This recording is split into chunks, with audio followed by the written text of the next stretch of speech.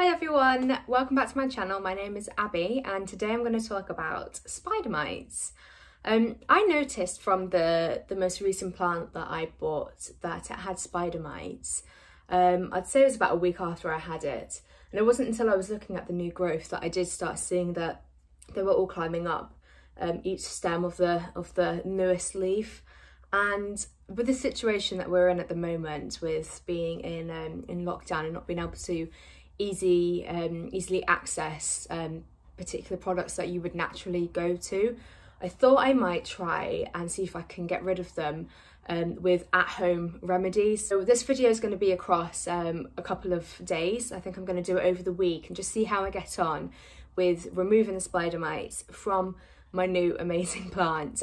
But I'll just keep everyone up to date, see how I get on, and hopefully by the time I film the outro to this video in a week's time, the problem will be fixed. So the first thing you need to do is grab your plant and just wash it down. Easier to do outside, but we live in a city centre apartment, so don't have that option here. So I've got my trusty bowl below me, and just give it a good clean and see if you can get the spider mites off that way first. So we're just kind of doing a big clean. And again, you can do this in the shower, you can do this in the bath, but you really just want to absolutely soak the plant. Obviously be gentle whilst you're doing it because you don't want to damage any leaves.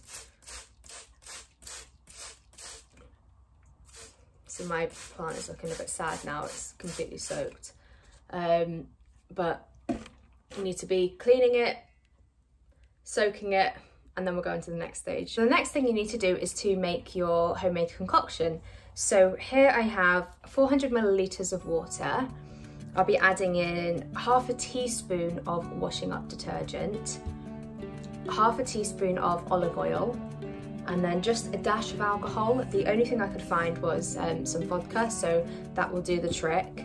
And we need to be putting this all together into this bottle, and once that's done, we're giving it a good shake, and then we're going to spray the plant down to kill and keep the spider mites at bay.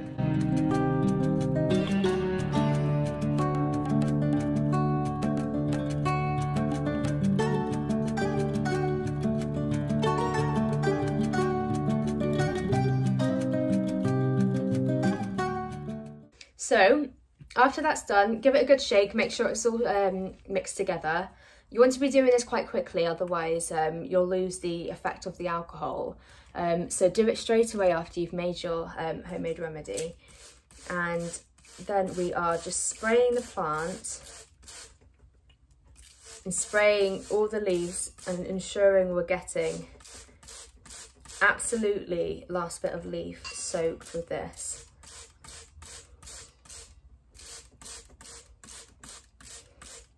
Just before I was doing this, I was having a look at how many spider mites there were, and I could see them crawling from leaf to leaf, and it was a bit disgusting, but it's all natural, and we do unfortunately have to kill these pests sometimes. So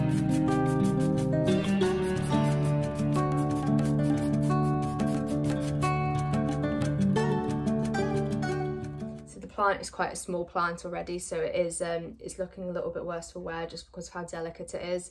But fingers crossed it will spring back to life after it dries out a bit. So that's it for this part of getting rid of spider mites. What I'm going to do now is let it dry out, and I'm going to sit it next to a humidifier because your spider mites don't like humid environments. So I'll keep an eye on it. If I start noticing they come back, I will make a similar concoction again just to give it another spray. But I'll update everyone and see how this went.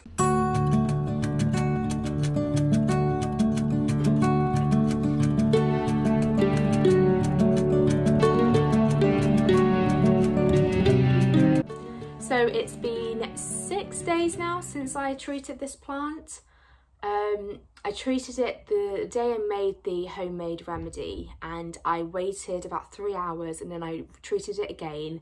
Then I waited another a couple of hours and did it again. I don't know if that's needed. I just wanted to make sure before I wasted it and threw it down the drain, that I was using it as much as possible without obviously drenching the soil. And I have to say, I haven't seen any spider mites. I've been checking this morning, day and night, every day since. I have noticed that there is there's more browning of the leaves, so you can see just little bits here.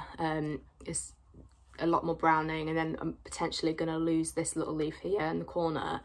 But again, it's not something that bothers me too much. It hasn't progressively got worse. The spider mites appear to be gone, so that's all I could really wish for.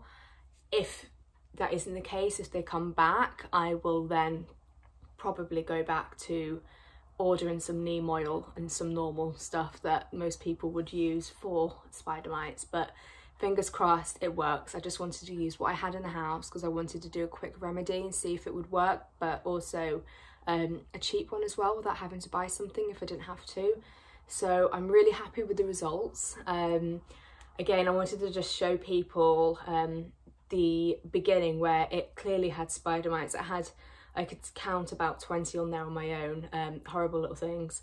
And now where you clearly can't see like any, and again, they used to hide under the leaves. I've checked the soil, I've checked everything, and it seems to be all clear, which I'm really, really happy about. So fingers crossed this plant now starts thriving.